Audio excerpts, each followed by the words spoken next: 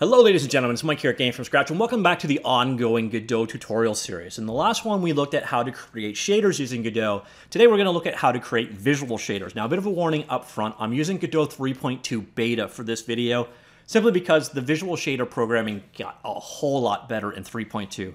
So hopefully it is released any day now, but if you're following this in the very near future, unfortunately you need to use 3.2 to get this functionality to work as I'm demonstrating it. All right, disclaimer out of the way, let's jump in and take a look. So we're gonna go ahead and create a scene, a 3D scene. We need something to work on, so we're just gonna go ahead and create a mesh instance like that guy. I did not create him, not sure what happened there. All right, so mesh instance. All right, so we've got this guy. We're just gonna create it as a sphere. Sphere is created. There you go, looks good. Now what we're gonna do is go ahead, obviously, and create our material. Drop down material, go here, and what we're going to create is a shader material. Like so, and then you can click, or you can drop down the arrow and click edit. So now that we've got our shader, we need to pick our type. And at this point in time, we've got normal shaders or visual shaders. Now the cool thing about a visual shader is it can actually be converted into a normal shader at any time, but you can't go the opposite direction. So this is actually a good way to get your feet wet when you're learning how to create shaders. So let's do that. We'll go ahead, create a new visual shader, and then once again, you could just click that to bring up the editor, or you can click the drop down and go to edit. And here is the result. You'll see you get a number of outputs with pins on their left. Those are inputs to this output. The final result of every shader is an output. There are three kinds of shaders in Godot. There's fragment shaders, which you can think of as pixel shaders. These determine the the color of the result of the rendering. They are run for every single potential pixel that is shown in the scene. We've got Vertex Shaders. These are run on every single vertex in your object. And these are used for, you can calculate the normals, UV mapping, or you can do, manipulations to the physical position of objects using a Vertex Shader. And then finally, there's a Light Shader, which you can use for setting the diffuse and specular lighting details. In this particular case, we're going to deal with Fragment first and then Vertex Shaders. Lighting shaders are a bit less common, and I think they're also going to change quite heavily in Godot 4. So anyways, here we are back here. So we've got our Fragment Shader. This again is for determining the pixel outputs from the shader result. And let's look at it kind of as simple as it gets. So here you can see the output. All the stuff you normally see in a PBR workflow is there. Albedo, alpha, metallic, roughness, ambient occlusion, normal maps, so on. And you can use as few or as many as you wish. You could just basically set up here a color and drop it out to the albedo channel and call it a day. So what we're going to do, and this is a new feature to 3.2, so we'll just drop a texture in here. You'll see it is a texture. We could say, okay, use the color data from this guy. We can click this little eyeball and preview what the end results are going to be looking like. But you'll see here, pink pin, pink pin. Pink likes pink. So we basically drag that pin out to there, and there you will see our shape is now textured on our object. Pretty straightforward, pretty easy, pretty clean so far. So that is how you go about applying a texture. The nice thing about the surface, middle mouse button to pan around, wheel to zoom up and down, control, oh no, sorry, it's right here, plus and minus to zoom in and out. I do wish the control wheel did that. It doesn't. I don't know why. Anyways, here we saw, so we've got our texture came in to connect that channel up to the output color channel. Another very common thing would be to do something like define a normal map. So we'll bring this guy in like so. I don't know why the coloration is weird because that's not what it actually looks like. We'll switch this one over so that it is a normal map, like so. And we will drop the RGB channel into the normal map channel. And there you see our geometry is, or the lighting model, it pretends like there's more geometry to the scene than there is. Now what we might have wanted to do in this particular case is have it tiled a bit. So we're going to do that. We're going to tile this so we have more detail on our normal map on our object over here. And that is done via a couple things. First off, we need to handle an input. Inputs are defined under the input class. You notice I just basically right-clicked over here to bring this up. You can also do this via add node, and then we'll click input. This creates a new input node, like voila, and you will see there are a number of things being passed into your shader. These are all being passed in by Godot. Things like where your camera is, projection matrix, the current time, and then in this particular case, specific to fragment shaders, you can see like the UVs, the normals, the vertex position, and so on. I'm just going to take the UV, and then what I'm going to do is drop this pin out. When you drop a pin out, it will automatically create a new node from it as well, and then connect it. And what we want to do is a vector op, like so. So you can see pink means vectors, and we're going to do a multiply. So you drop that down. Obviously, you can see there's multiple operations you could do on a vector. We will do a multiply, and down here we will set it to 5, on the X, 5 in the Y, and then 1 in the Z. Now, unfortunately, with these little pop-up dialogues, you have to hit Enter for them to commit. It's very irritating. I don't know why that feature functionality is there, but that is the case. So there is the multiplication. So we're going to tile our UVs by 5 by 5 on the X and Y axis, and then we're going to dump that into the UV here. And then you see immediately updates, and now we have a Chesterfield look going on with our guy over here. Pretty clean, pretty cool, pretty straightforward so far. Now let's throw another little neat feature that we can do here. So far, we just have this texture straight up coming into our output for our albedo channel, but let's say we wanted to tint it. So we are going to do exactly that. So we're going to add the ability to do a tint, but the coolest thing is we're actually going to do this in a way that it exposes it out to the editor. So first thing we're going to need is a variable. These are called uniforms in shader speak. So we need a uniform. You're going to see there's a ton of different kinds of uniforms, scalars, booleans, vectors, so on. But what we want is a color uniform, like so. And we can just come in and straight up define the color right here, but we're actually going to do something kind of cooler. So we're going to call this guy tint color, and I'm going to spell that like a proper Englishman. Right, so tint color, you notice it automatically put that the underscore in there, so I didn't create an illegal variable. And now what we are going to do is another vector op. You do a lot of vector opping, by the way.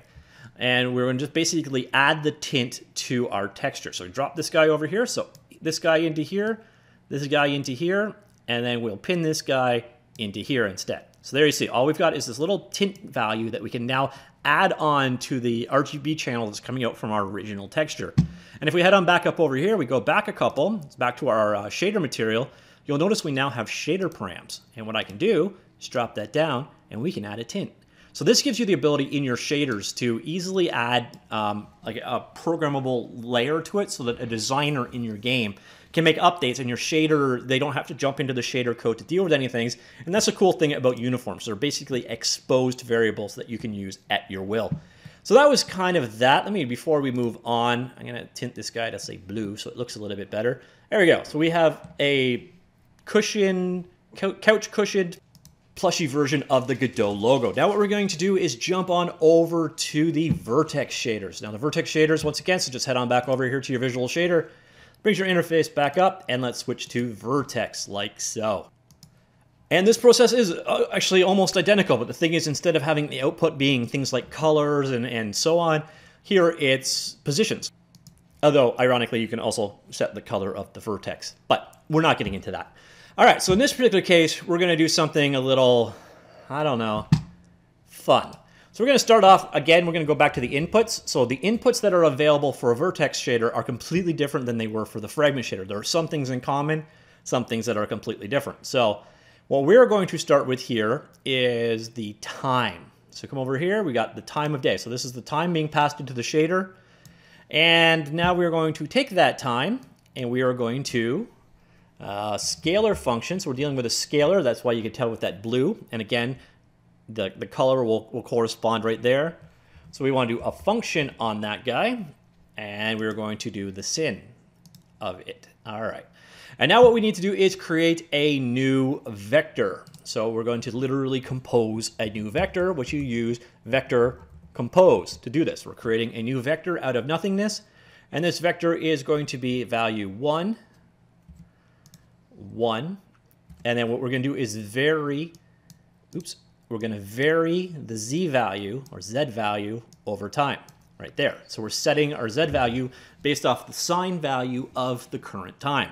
It's basically going to warble. We'll see that in a second. So now we've got this vector that we can multiply by, but we don't have anything to multiply it by. So we're going to go back to our good old-fashioned input right here, and instead we're going to start with the actual position of the vector. So there, see, it's right there, the vertex position, like so. I'm going to drag that one out, and that one is going to be a vector operation, so vector op, like so, and that's going to be a multiply, and we're going to multiply by our randomly warbling z-axis value, like that, and then this will ultimately connect to the vertex on the output, and you'll immediately see the results when I drop this pin in. Like, boom, there you go. So there you can see, over time, we are warping at the z-axis. Very kind of useless shader, but it is probably the most minimal example I could think of that kind of illustrated what you can do with both, how to set up inputs, how to deal with parameters that you can define yourself. And it kind of does also showcase some of the power that is available to you. And of course, you're seeing both of these shaders work together. So obviously we can still play with and change around the fragment shader behind the scenes. And you can just kind of keep adding to the complication here. Now, at the same time, I've only been using a select bit. So we can come down here, you see the full scope of what is available to you. Let me just expand this out a bit. So you see you've got colors, and you got various different functions that are available. So if we want to convert something to sepia, you can, for example. You've got conditions for your logic, if not, less than, equal to, that kind of stuff. They just added a switch. I believe that's a 3.2 feature. Again, we saw the input that you could deal with.